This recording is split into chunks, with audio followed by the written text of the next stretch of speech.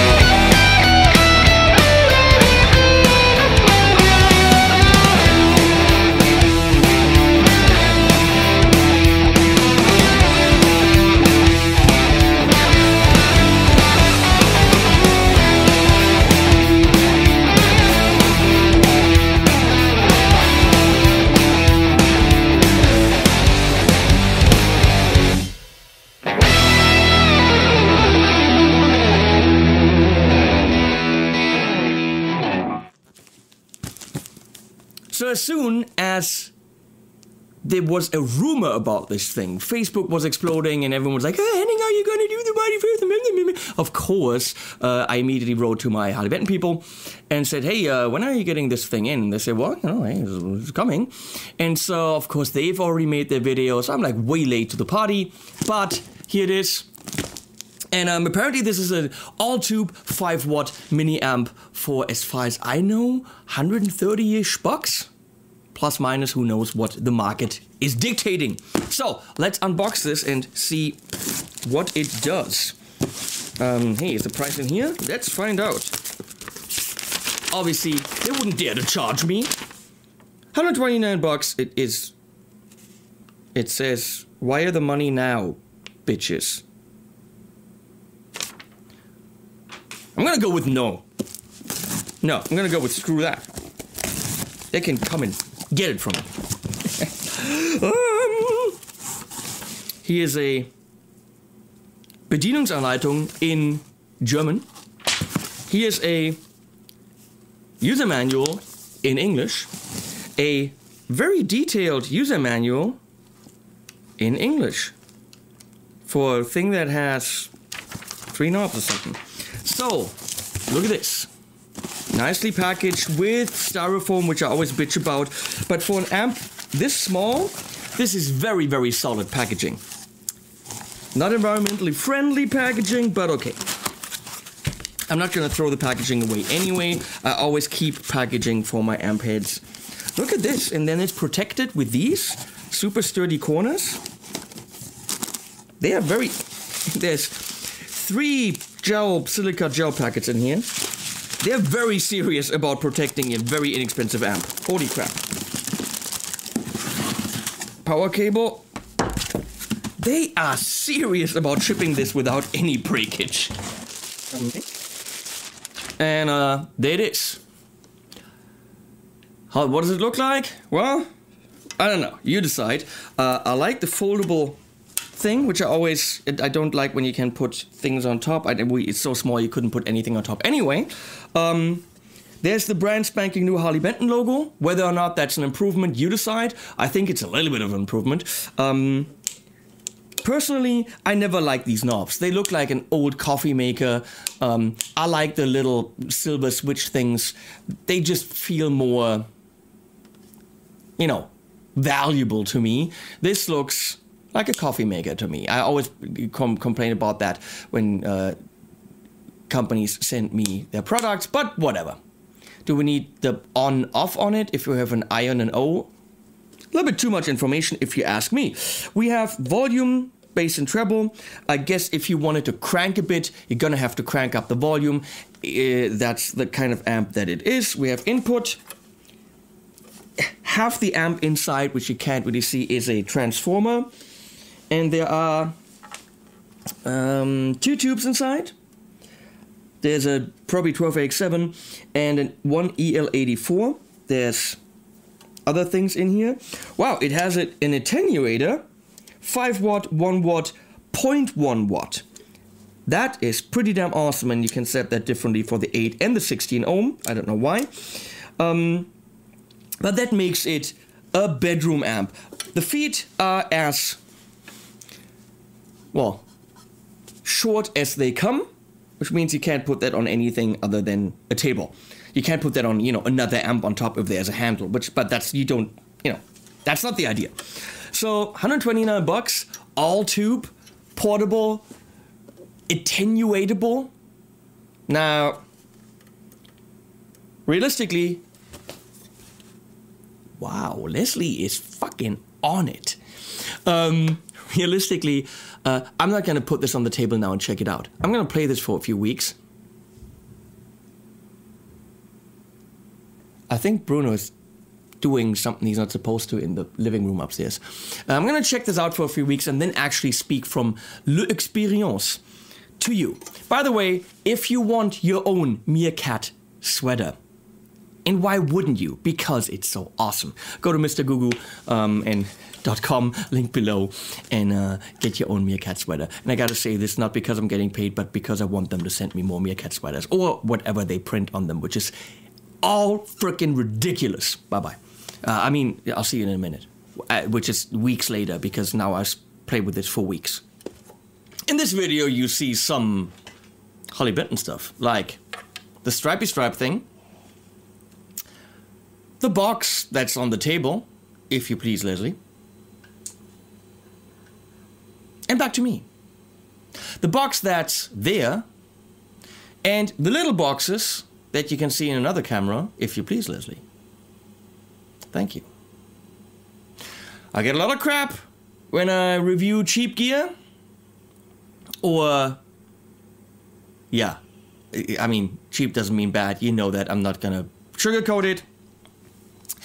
And I demo it with more expensive gear. My reasoning is, let's take any kind of culprit out of the chain. If I review a cheap pedal, let's make sure everything is brilliant around it, from the cables to the guitars to everything else, so that we can't say, well, but you used a crappy amp.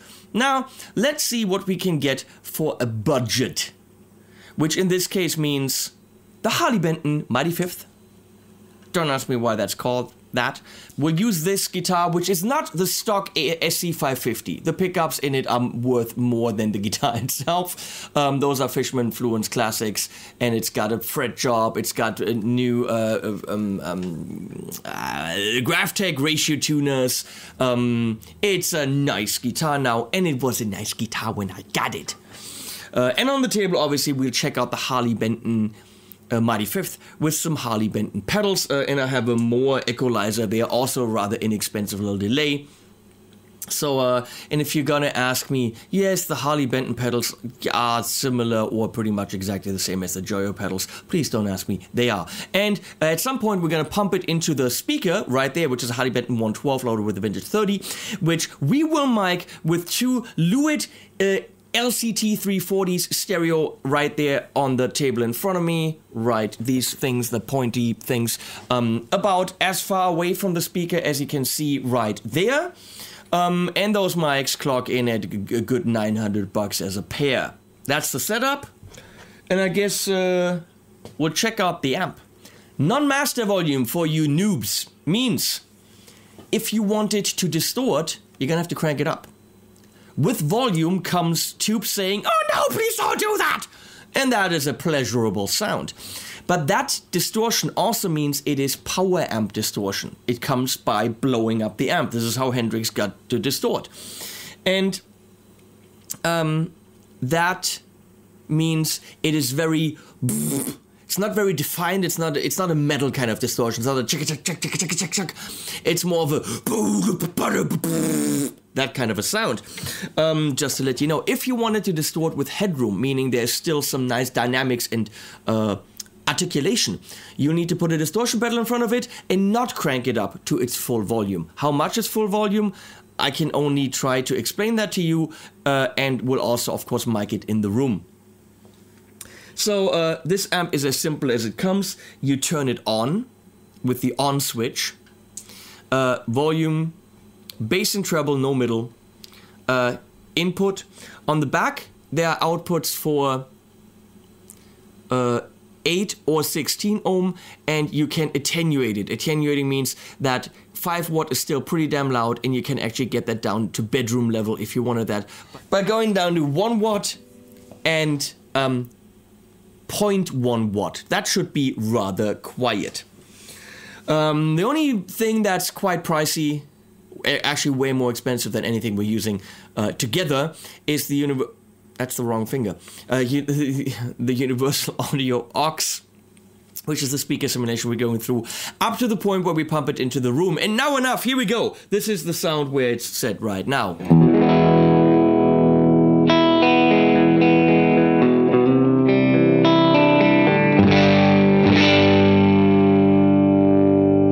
Now if I switch the guitar to single coil, it gets cleaner because less output.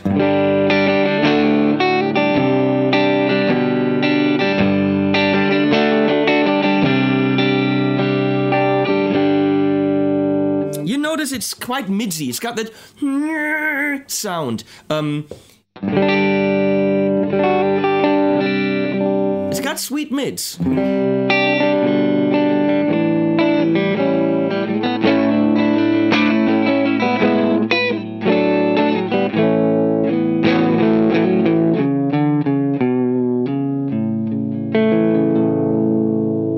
So if I want it cleaner, I have to reduce the volume.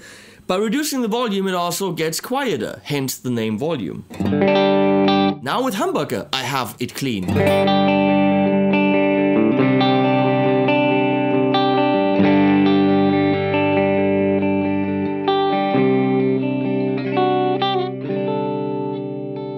Now, it doesn't have an effects loop, which means when it is driving itself, meaning when there's distortion happening from the amp, having a delay or reverb, time-based effects, in front of the amp is not a great idea, because they will be compressed and made too loud.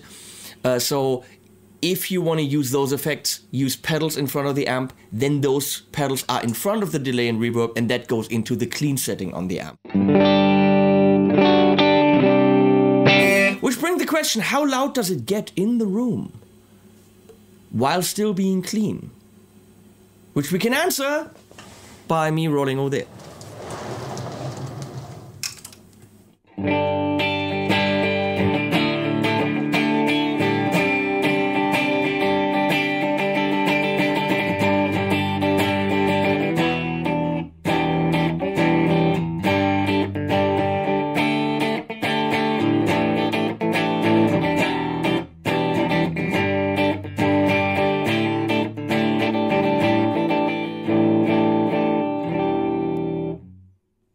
You know who I played that for. You know who you are. I don't know the rhythm. I don't know the stupid Wonder Warp crap song. Anyway, is it loud enough in clean where it is right now to survive in a band?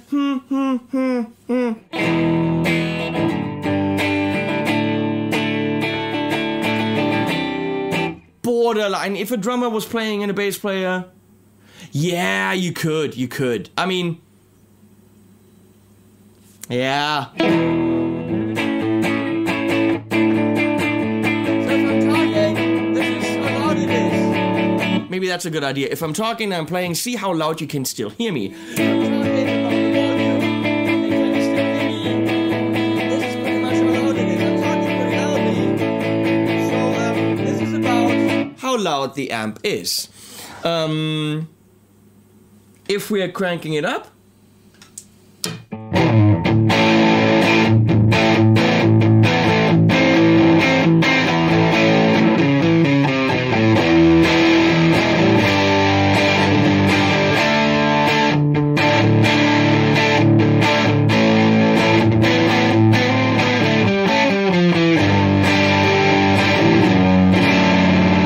it sounds pretty blown up now. It's definitely loud, but it is a very wishy-washy kind of distortion. It's a very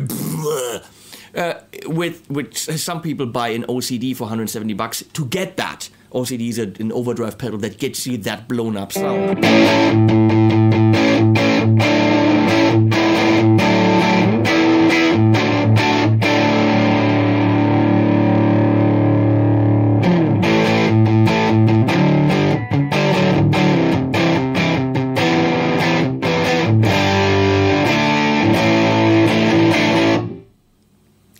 It's not very pleasant.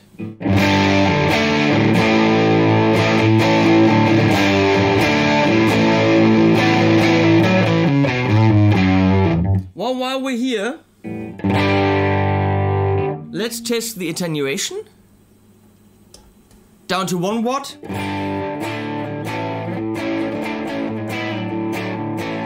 So that's about this loud. So I'm talking, you can clearly still hear my voice. That's not a problem, you can hear the voice. Now if I go to 0.1 watt, that is absolutely quiet. So that is totally something that you can use to play with a tube amp at home in your bedroom. But still have the full feeling of a tube amp.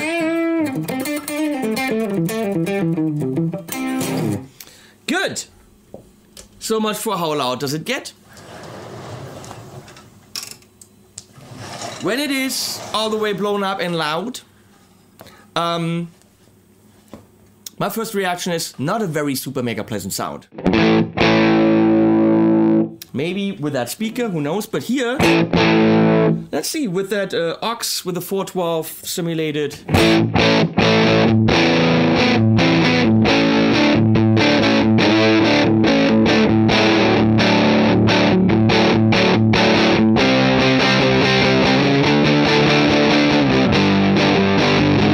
Do you hear that blown up thing? It can be something you want if you do want to do sludge stuff, which those guys apparently love that.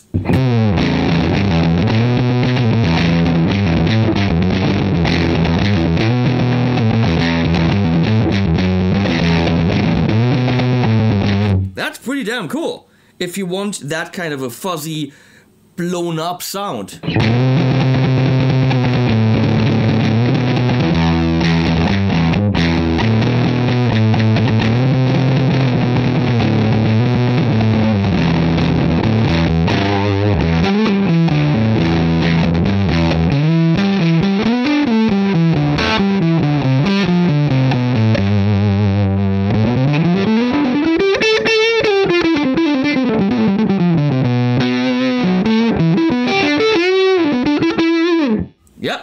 That can work for that style.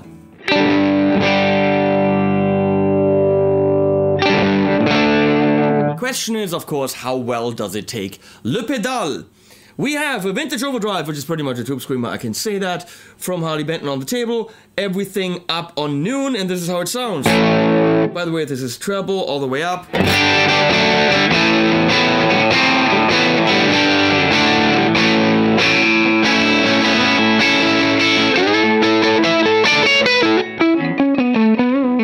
Depending on your speaker, that's pretty neat. That could get that woman tone, you know, that everyone talks about the woman tone.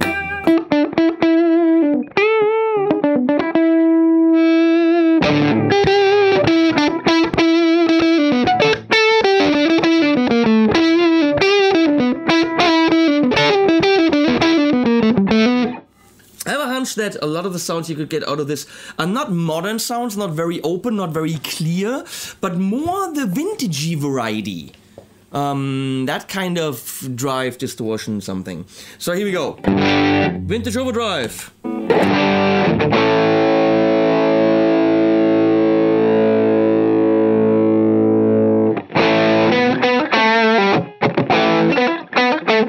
I want to slide into that and I'm failing.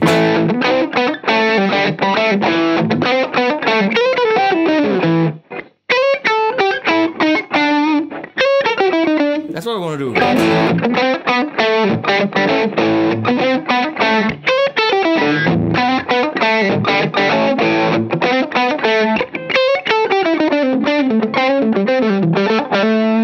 Those mids are beautiful. Let's get the drive all the way down and crank the volume up, which is typical to be screamy behavior.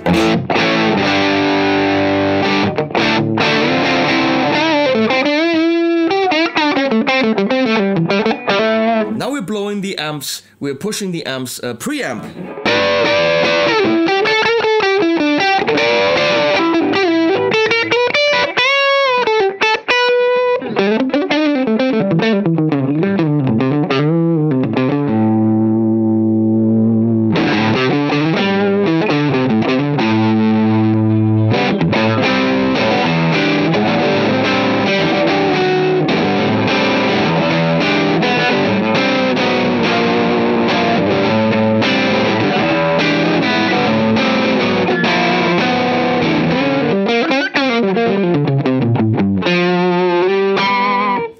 Not too shabby. Let's get the volume down on the vintage and gain up. And equalizer on.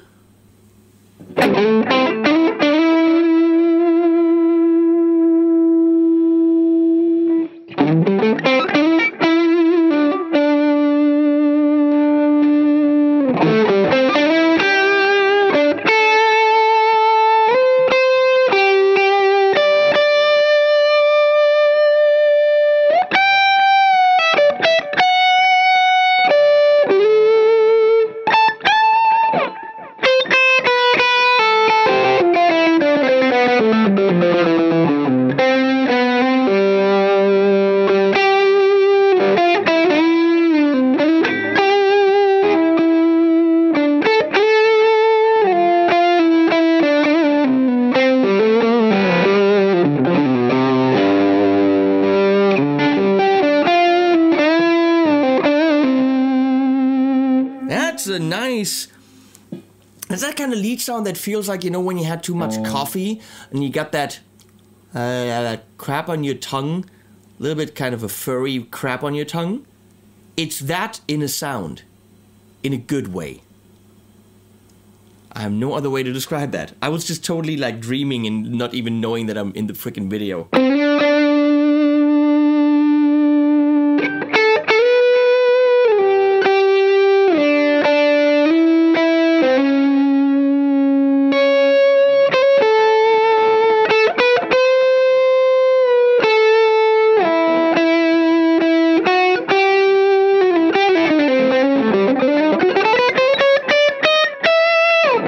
That is nice. So we have a crunch distortion on the table, clocking in at 29.95 or something like that.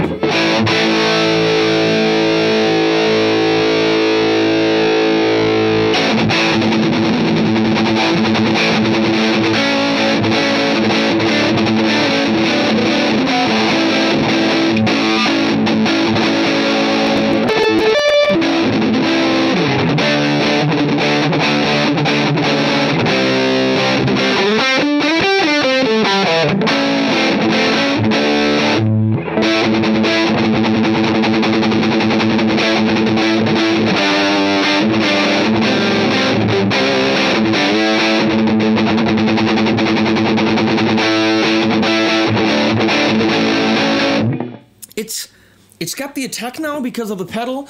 It's lacking a little bit of the response.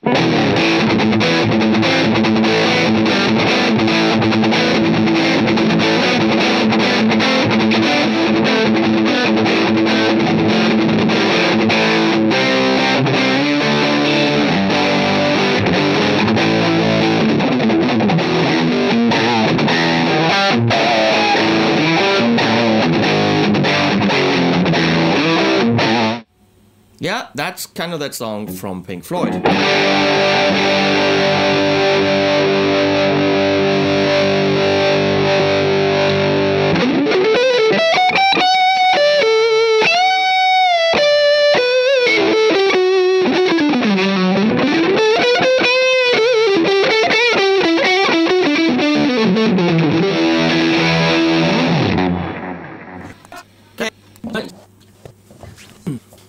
So, what do I think?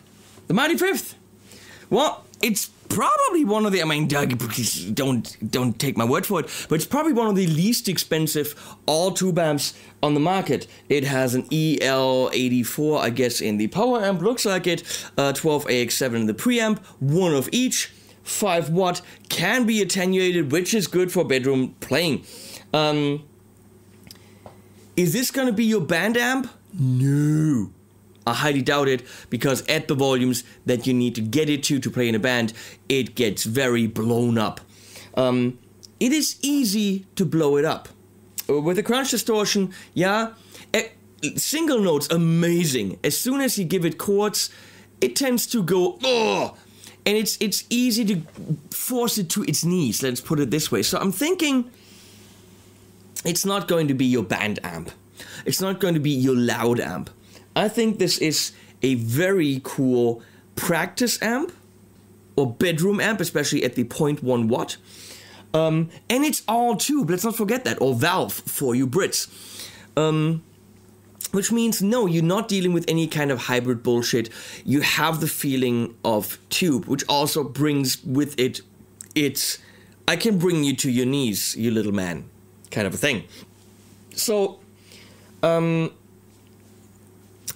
I don't think this is ever going to be anyone's metal amp. The headroom's not there, not even in the slightest. It has a lot of vintagey frequency kind of things. It has those beautiful pelzig in German, those furry kind of mids, which for lead work, phenomenally beautiful. It really loves those harmonics. It's great for that. Again, with chords, it easily is brought to its knees and gets blown up. Then again, that can be cool if that's what you're looking for. Paired with the Harley Benton cab right there, which I think is a very cool cab. Everyone thinks so. I was not super impressed because it was distorting a little bit. It wasn't. I don't think that's a good pairing. No idea why. Maybe because it has just those mids that cab doesn't like. In terms of build quality, this is killer. I mean, go to the top cam, Leslie. This is great. The handle, which folds over. I don't know if it folds over enough for you to actually put something else on it. So then again, I don't quite know why it folds over, but it folds over and that is nice. It is super solid. It's all metal. I do not like that power switch, because that kind of switch to me looks cheap, and it looks like an old coffee maker. We had these, you know, coffee makers in Germany, probably anywhere, with that type of switch. So for me, I would very much like a metal switch. You know, those flip switches that any amp has. It would make it more of a real product instead of, you know, an inexpensive product. So I would change that switch. I think the EQ is very, very cool. And frankly, this couple of pedals, Harley Benton guitar, a cab, maybe not that one, and you have, let me add that up, 100, 300, for $400 or $500, you can have a full setup with 3 pedals and a pretty damn decent guitar, an all-tube amp, valve for your Brits, and you're good to go. No kiddie practice shit. It's an all-actual tube amp. So as such, realistically, this is pretty damn killer. Now, if you add $50 or something like this, I don't know, you can get one of those Joyo band amps, these things here. One of these. Are they going to be a lot louder? Well, they're 20 watt, but they're 20 watt hybrids, so meaning transistors, so they're not going to be much louder. They might be louder and not go into that sound, but then again, it's not real tube, it's a preamp tube, and they have Bluetooth for some reason. So yeah, you could get that. Has a clean channel, which stays clean pretty much most of the time. Yeah, but it's not all tube. See, that's where the difference is. These are pretty cool, but it's not the same thing. So, really, there is no other thing that I know in that price range that's well built and all that that can do that. Don't get it if you want to play metal. If you're like into a classic rock, 70s, early 70s kind of vibe, where they had exactly those sounds, this thing can deliver. Hell yeah. Just know what you're getting. It's a non-master volume amp. Okay? And that's it from here. T-shirts available below at the link where it says, you know, now T-shirts available. More than these, please pay attention to the EU or US designation, because that means there's different shipping. So if you're in the EU, get the EU version. And you can also get this mug. Thanks to my Patreon people. Thanks to Harley Benton. You guys rock as always. In this case, classic rock. And animals at the end, yeah.